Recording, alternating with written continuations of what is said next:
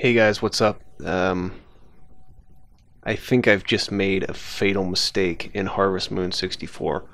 I'm gonna let you watch the clip, but basically, I think I've lost my dog. Like, he's gone forever, and I can't find him anymore.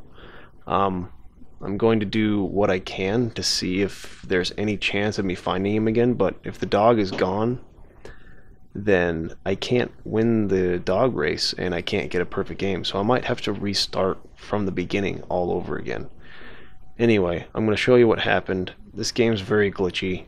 Things like this aren't totally, uncommon in this game, but basically I was carrying him around with me and I went to see Maria, and there was like a little cutscene where she had twisted her ankle and you carry her back to her house, but it was after right around the time the library closed. So when I went back to try and go inside the library to get my dog, he wasn't there anymore.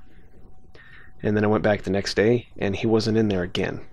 So anyway, I don't know what's going on. You'll know by tomorrow whether or not I'm able to continue on this file or not, but anyways, here's the clip.